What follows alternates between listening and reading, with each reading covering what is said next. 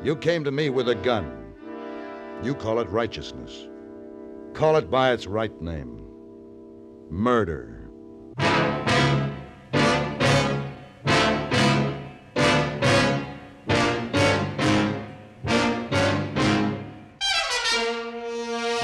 Have Gun.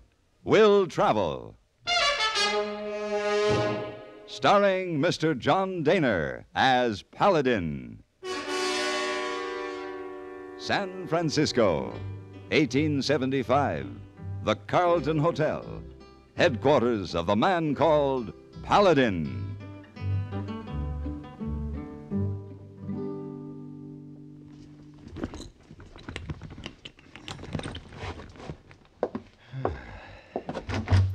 Oh, Miss Wong. Oh, Mr. Paladin. I'm sorry I frightened you, didn't I? Yes, I was going to knock on your door, and all of a sudden you come out. Oh, you surprised Mr. Wong. You're making the rounds a little early this morning, aren't you? Yes, many extra rooms to be cleaned for new guests. Big convention for railroad men begins today. Oh, that's right. I'd That's forgotten. Right. Looks like I'll miss all the excitement. Where you going, Mr. Paladin? To Greenwood. Oh, is that long way from San Francisco? No, not far. It's about 30 miles. Well, then maybe you come back before convention ends. Miss Wong, if it's like that last convention we had at the Carlton, I'd just as soon stay away until it's over. Oh, it's Missy Wong, remember, plenty noisy, huh? I'll say it was. I'll say it was. Oh, me. Missy Wong, remember something else, too. What's that? They make plenty big mess in rooms. Yeah, I'll bet. I'll bet. Well, that stage will be leaving in a few minutes. I better get downstairs. Now, don't work too hard, Miss Wong. Isa, you have a nice trip, Mr. Paladin. Thank you.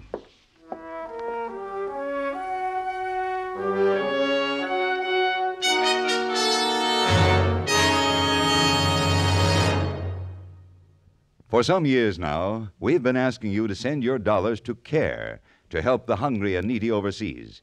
Here's what some of those dollars have done. They've bought milk and sterilization equipment so that 100,000 school children in Israel can have a glass of milk every day. Thanks to this equipment, Israel is now providing its own milk for these children, so the next CARE dollars can go to help another needy area. Your CARE dollars have sent medical instruments and laboratory equipment to a new small hospital being built in the Philippines. This hospital will bring the first medical care to this area in centuries.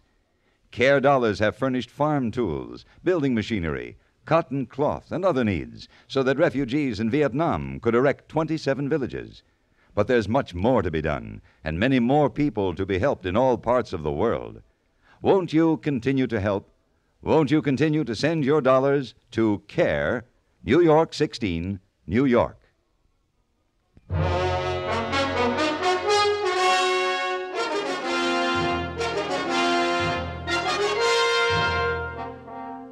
It had been 2 years since I'd seen Clem Brady, the sheriff of Greenwood. Now he was asking for my help. His letter seemed urgent. I welcomed the opportunity to renew his friendship and to get away from San Francisco for a few days. Clem wasn't in his office when I arrived, so I went over to the local dining room for a late midday meal and a cup of coffee. The place was empty, except for a young couple sitting on the other side of the room. A rather unusual couple. The girl, the most strikingly beautiful young lady I'd ever seen. My admiration must have been fairly obvious, for at one point she returned an embarrassed smile. This prompted her escort to step over to my table. Hey, you. Yes? Keep your eyes off my girl. I suppose I was staring, but no harm intended. You're new here, ain't you? That's right. Well, let me warn you. Don't be flirting with her again. I wasn't flirting. Call it what you like. Just remember what I said. Now, you look, mister. Paladin. Hey, Clem Brady. How are you? They told me you were by the office. What's going on here? Oh, this young man and I were just having a friendly conversation. It looked to me like he was about to tear at each other's throat. What's the matter, Sam? Nothing, Sheriff. Nothing at all. I didn't know he was a friend of yours. Just a misunderstanding, Clem. I was admiring the young lady over there, and he got the wrong impression. Sam, I've told you time and again you're going to get yourself in a pack of trouble if you don't stop being so hard-nosed jealous. You got to be careful, boy. Yeah, I guess I was in the wrong again, Sheriff. Sorry. Remember what I say, Sam. That boy protects her like a banty rooster. Maybe he's got a good reason. She's quite a beauty. Ain't she, though? Well, sit down, Clem. Have a cup of coffee with me. Yeah, might as well. We'll get you a cup if that waiter ever comes out of the kitchen. Oh, he'll be out. Well, it sure is good to see you, Paladin. I didn't know whether you'd be able to come or not. Why not? It's about time we met up again. Bye, Sheriff. Hello, Sheriff Clem. Hello, Martha Nell. My, she is a charmer. Yeah. It's pitiful, though. Pitiful? Well, she's part of the reason I asked you to come up here. How's that? It was her husband that was killed. Oh? Not more than 6 weeks ago. Just a boy, Paladin, barely turned 20. Sure set this town on its haunches. Oh, I got pressures all around me to clear this up. How did it happen? Well, the boy'd been gambling at the saloon. He'd won a lot of money and left the table around midnight. Was ambushed in an alley about a block away. Robbed? Yeah. Poor kid was from back east. Him and Martha Nell had just been here a couple of months. So far, there hasn't been one lead I could nail down. What about the men who lost money to him that night? Well, every one of them has a good alibi. Well, maybe it was a stranger passing through, saw the boy winning, and then waited for him to leave. I don't think so. We don't have many visitors in this town, especially on a Monday night. And that's when it happened. No, I'm sure it was somebody right here in town. Do you think he's still here? Nobody's left town or acted suspicious or anything. How'd the girl take it? Pretty bad at first, but Sam's been a lot of help to her. Yeah, how does he figure in this? Well, he'd known her husband back east. He's the only one they knew when they came out to settle here. After the killing, he sort of took charge. He's done a good job of it, too. From the looks of things, they'll probably end up getting married. Sam's a nice boy, except he's a little hot-headed. Where do I start, Clem? The main thing is to get to know the people that was in the saloon that night. Maybe with a fresh mind on it, you might discover something I've overlooked. Was the boy in the habit of gambling? No, that's just it. It was the first time anyone ever knew of him visiting the saloon. Martha Nell can tell you about that. Then I should go have a talk with her first. That's a good idea. She works over at the general store. Right. Well, if I'm going to have a cup of coffee with you, I'd better go in the kitchen and get it myself.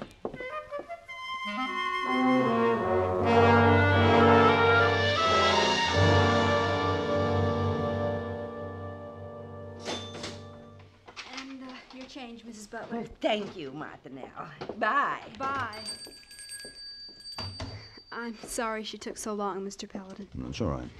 Now, I've forgotten the last question you asked. Yes, you were going to tell me why your husband went to the saloon that night. Yes, well, it was kind of a celebration for Roy. He'd gotten his first paycheck from the freight office, and I'd just gotten my job here at the store. Seemed that everything was beginning to come our way. He and Sam came by for me when the store closed, and the three of us went over to the dining room. Roy bought us the biggest steak suppers on the menu. Your husband worked with Sam at the freight office? Yes, Sam got him the job there. What happened after supper? Well, Roy wanted to buy Sam a celebration drink, so they took me back to the rooming house and left to go to the saloon. That's the last time I saw Roy alive. Why didn't Sam come home with them? Roy was having such good luck at the gaming tables, he didn't want to leave. So Sam came on back to the rooming house. Well, does he live at the same place you do? He did then. He had the room across the hall from ours. Uh-huh. When he came back, he knocked on my door and told me Roy'd be home later. It wasn't more than an hour after that when Sheriff Clem came and told me what had happened. Oh, Sam. Hi. You got off early? Yeah. Thought maybe we could take a ride out to Willow Grove. All right, but you'll have to wait till we close. I have to lock up tonight. You, buying up the store, Mr. Paladin? Sam. Well, he's been in here long enough. Do you keep tabs on everybody who comes into this store, Sam? There ain't much going on in Greenwood that I don't know about, especially when it concerns Martha Nell. Sam, Mr. Paladin was just asking me some questions about Roy's murder. He's helping Sheriff Clem. Look, Paladin, Sheriff knows as much about this as Martha Nell does. Now, you let him give you all the answers. There's no need for you to get her all upset. It's better she forget about this whole thing. I don't mind answering questions, Sam, if it'll help them find the killer. I know what's best for you. Just let me handle it. Oh, Sam. You may be right, Martha Nell. I guess I did take up quite a bit of your time. I didn't mind, really, Mr. Well, Paladin. thanks anyway. Perhaps I'll be seeing you again before I leave town. Good day. Goodbye.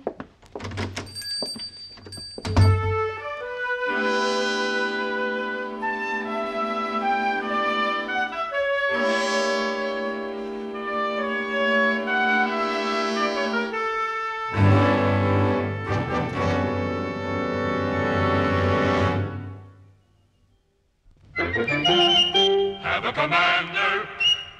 Welcome aboard. Try new king-size Philip Morris Commanders. New because the tobacco in them is vacuum cleaned. And the cleaner the tobacco, the better it tastes. Yes, the cleaner the tobacco, the better it tastes. Philip Morris Commanders are made by a new kind of machine, the Mark 8, that takes rich, full-flavored tobacco and first gently vacuum cleans it, then rolls the cigarette fully, evenly, cuts the ends clean and firm. The result is new Philip Morris Commanders with the cleanest tobacco ever rolled in a cigarette. Try a pack. You'll get a full, round, king size of solid smoking pleasure because the cleaner the tobacco, the better it tastes. Noticeably better. Have a commander. Welcome aboard.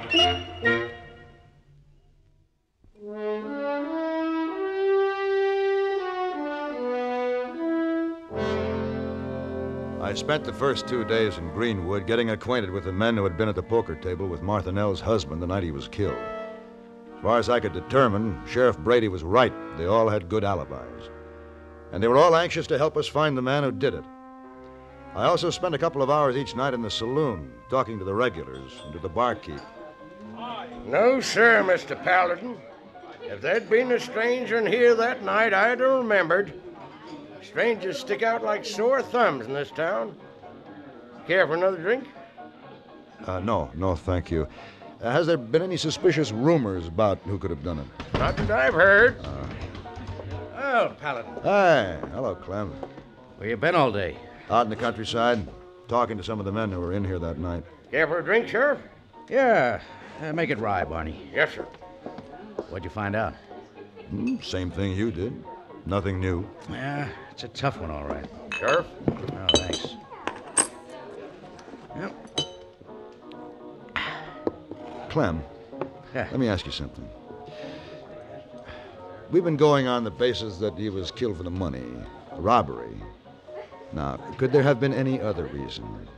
Well, he was robbed. Yeah, I know. But did he have a run-in with anybody? No. He was just a newcomer. Like I told you, him and his wife had only been here a couple of months. Just happy little lovebirds trying to get a start in life.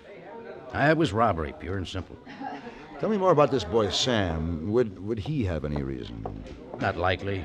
He was Roy's best friend. I know, but he's also pretty cozy with Roy's wife now that he's dead.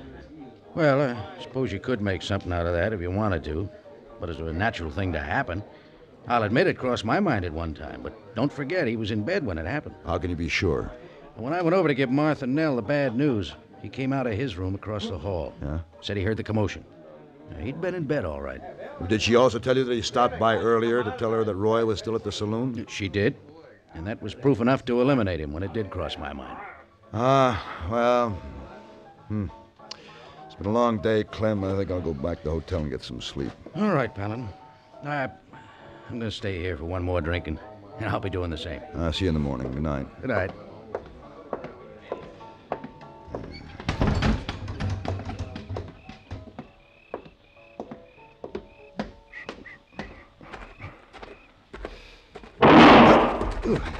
Why, you...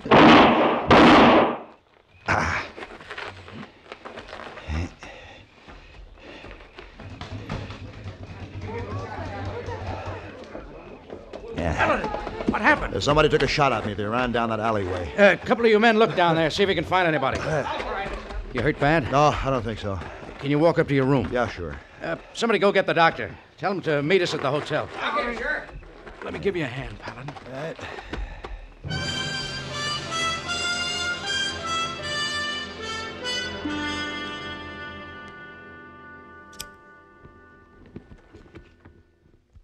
Oh, there you are, mister. That ought to do it. Thanks, Doctor. Hey, you keep your arm not sling for a few days. You'll be all right. Good. Clem, did your men find anybody? No. Not a soul. That's too bad. Well, good night, gentlemen. Night, Doctor. Night, Doctor. You come by the office tomorrow, Mr. Paladin. I'd like to take another look at your arm. I'll do that, Doctor. Thank you. Well, Clem, whoever shot me could very well be the same man we're looking for. Yeah, but I can't figure out what they'd have against you. Well, maybe I've asked a few too many questions the last couple of days. But you don't have any ideas? Nope. Well, I'll let you get some rest. Maybe we'll come up with something in the morning. I'll give it a lot of thought. Good night. Good night, Clem.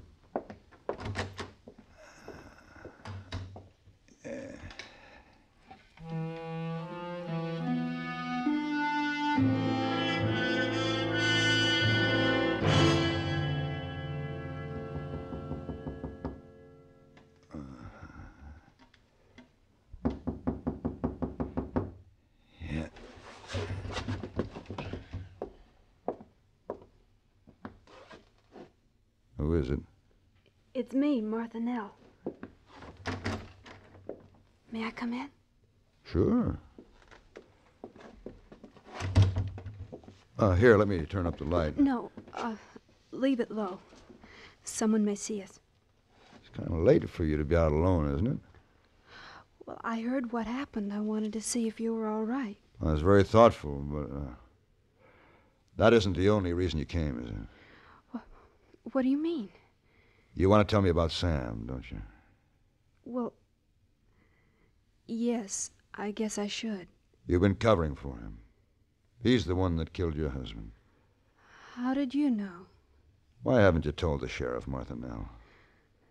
I've been too afraid, Wait a I minute. guess. Did someone follow you here? Not that I know of. Why? There's somebody outside my door. Sam. Get over behind that chest. Don't open the door, Mr. Paladin. Huh? Keep quiet. Don't open the door. You give me that gun. Don't move or I'll shoot.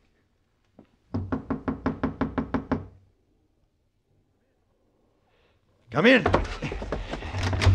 Sheriff! Watch it, Clem. Get down.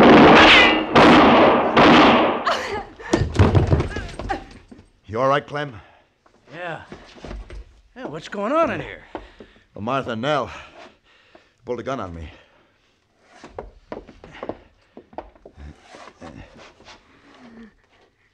Martha Nell. I'm not a very good shot. If you were, you would have killed me tonight in the alley. That was you, wasn't it? Yes. Martha Nell. Yes, it was me, Sheriff. I killed Roy, too. What? Yes, I killed Roy. Then I took his money to make it look like he was robbed. But why? Roy would never let me leave him. It was the only way I could have Sam. Does Sam know? No. When he came back that night and went to his room, I slipped out and waited till Roy left the saloon. Everything worked out just as I hoped it would until you came into town. Started stirring things up again. I wish you hadn't done that, Mr. Paladin.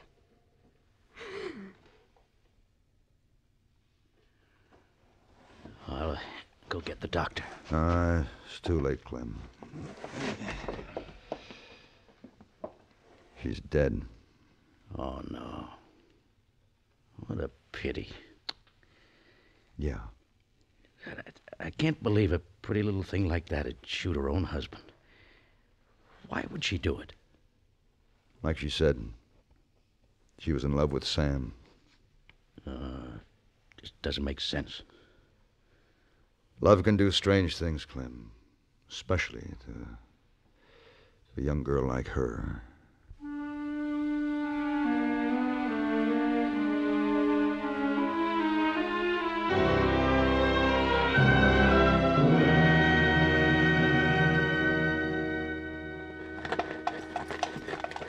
Ho, ho, ho.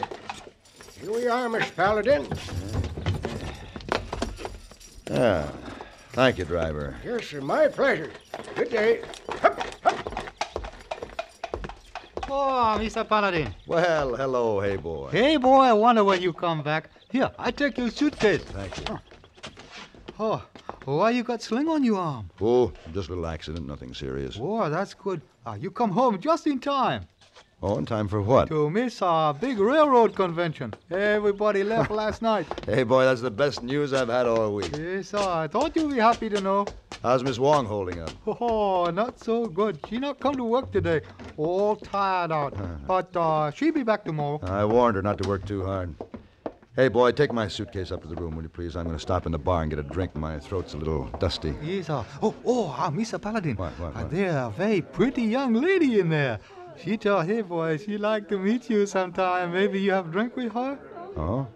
How pretty? Oh, very pretty and very young. You'll see her.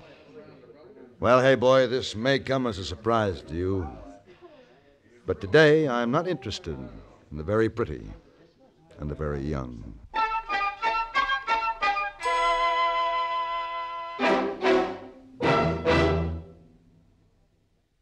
If you're having Thanksgiving at your house this year, with loads of relatives expected, then make double certain you pick up a pack or two of Sylvania Blue Dot flashbulbs when you're out doing your big Thanksgiving grocery shopping. Pictures taken with Sylvania Blue Dots will help make this Thanksgiving a day to remember forever. And don't forget, only with Flash do you get all the sharp, clear details, day or night, anytime, anywhere, with any camera. And incidentally, right now, your dealer is making this special offer. With the purchase of just a pack of Sylvania Blue Dot flashbulbs, the world's largest selling brand, you'll get a lavishly illustrated 32-page flash guidebook called It's Easy to Take Better Flash Pictures, loaded with helpful hints and tips, suggestions and secrets of expert photographers. This book shows you the right flashbulb for every kind of film. Yes, this book will help you take the best Thanksgiving pictures you've ever taken. So hurry. Thanksgiving is this Thursday. Get your Sylvania Blue Dot flashbulbs now.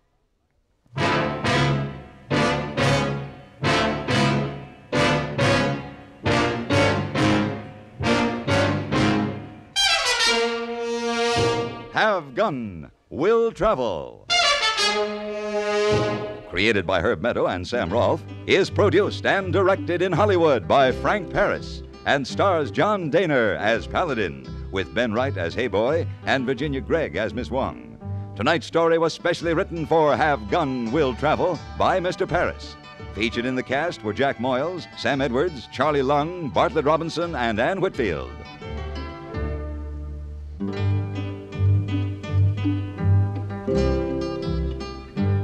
This is Hugh Douglas inviting you to join us again next week when CBS Radio presents Have Gun, Will Travel.